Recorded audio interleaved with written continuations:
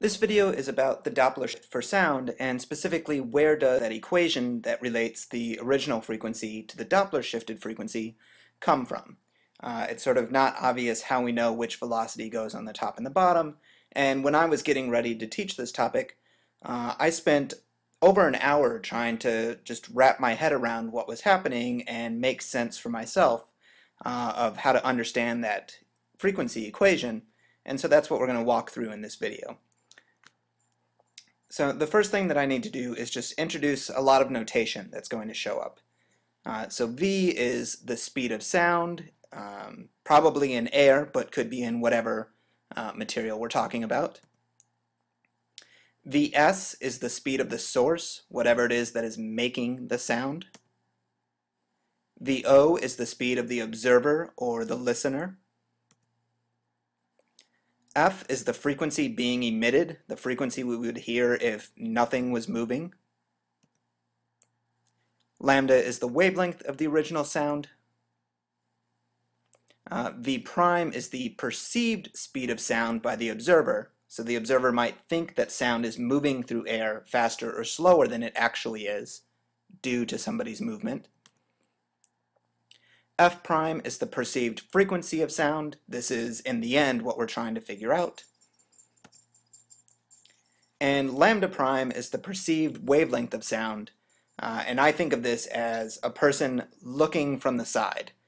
So to illustrate this, here, this dot in the center is our source that is emitting sound. Each of these circles represents a crest of the wave, of the sound wave. And the distance between these two crests is the wavelength.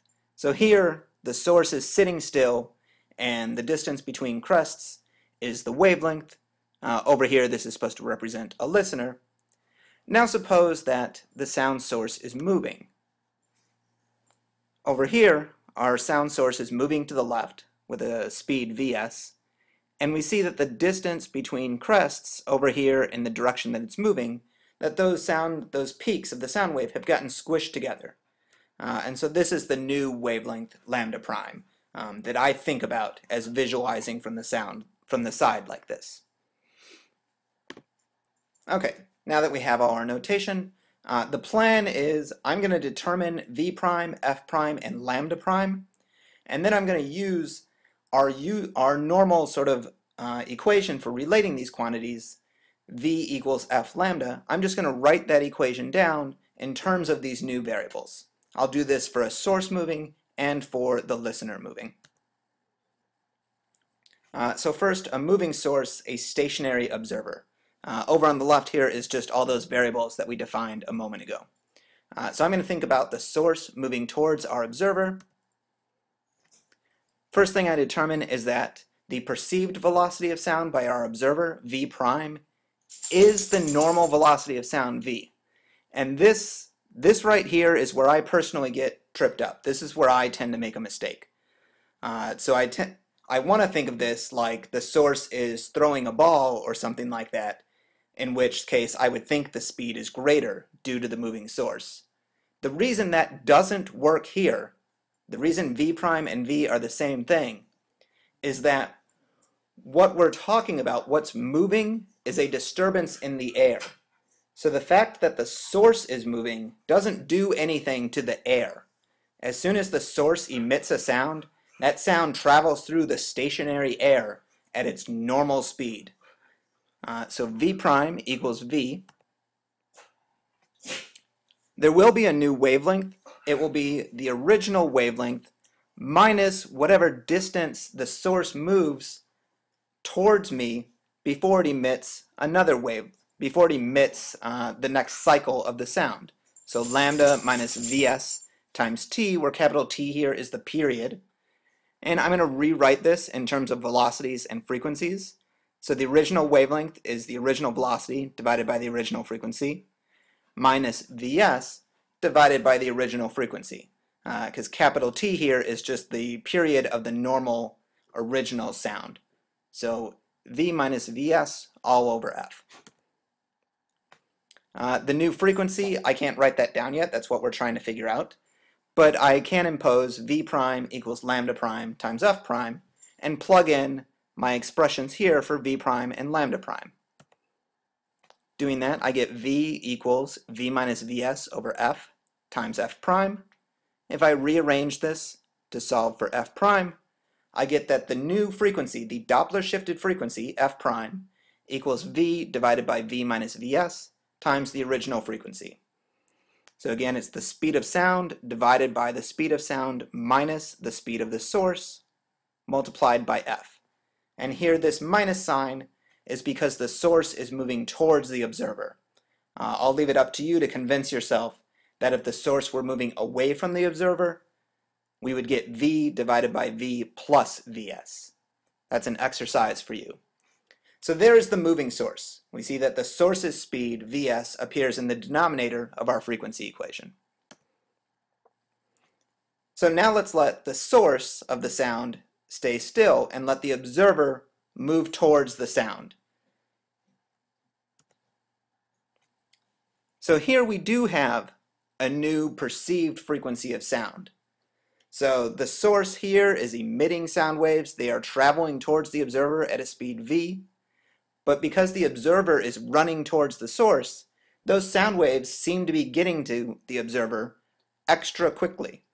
And so the perceived velocity from our observer, how fast the observer thinks the sound is traveling, is v plus v0.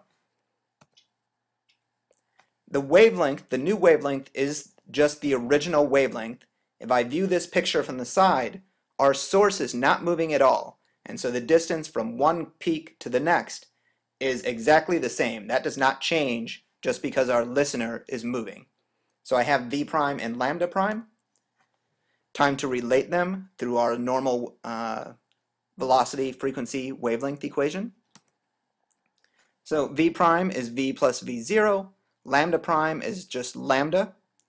Again, I'm going to rewrite the wavelength in terms of the original speed of sound divided by the original frequency.